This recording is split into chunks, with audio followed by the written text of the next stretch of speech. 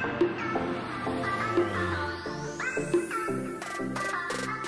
I'm Tyson with Agaviation.Adventures. I appreciate you guys watching. If you're enjoying the channel, please subscribe as well as give it a thumbs up. A question that I seem to get a lot more often these days are from people who are maybe a little bit older and they're wondering about getting into the industry and if they're too old to do it. Now, this is just my own opinion. Everyone is different, and I definitely don't want to crush anyone's dreams, so take this with a grain of salt. But if you're in your 50s, for me personally, this is not something that I would want to get into. I'm hoping to maybe slow down a little bit in my 50s, but again, that's just me. I know a lot of people that are in their 50s and 60s that can go sun up to sundown, no problem. But if I was just starting into this industry and I was 52, 53, it could be a little bit harder to, I guess, kind of work into that mentality of sitting in the airplane all day and just going nonstop all day.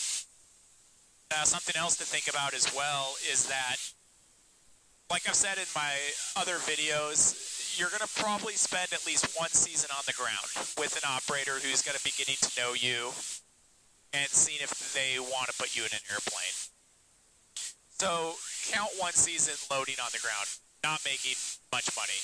And then the season after that, if you're lucky, getting into an aircraft, and it's going to probably be a smaller, slower aircraft, so it's not going to hold as much liquid, which means you're not going to be able to get quite as much work done, which translates into income. So for those first, call it 3 years, first season loading, then 2 years in a slower, smaller airplane, you're probably not making a lot of money.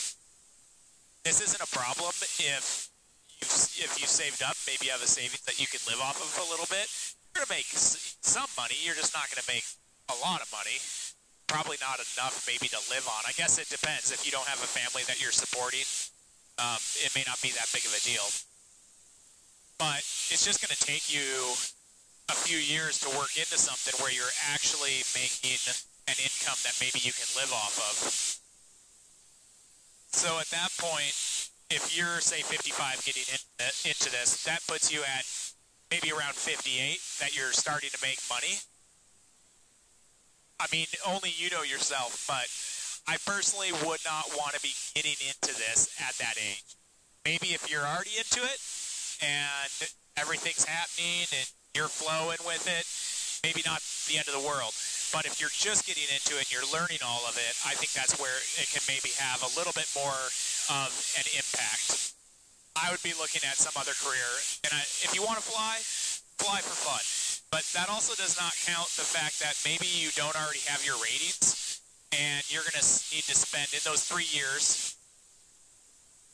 On top of that, you're going to need to spend some time getting your ratings. So how many years do we have here? Maybe 4 or 5 before you're actually into it, saying that you're going to go get your ratings as well as work on the ground loading and then work in a smaller aircraft before maybe you move into a turbine. So say 4 or 5 years. So now you really have to question is if it's something that you want to do, as well as the money spent on getting your ratings if you don't already have them. But don't let me burst your bubble. I don't want to crush your dream. So if you guys want to go after it, do it.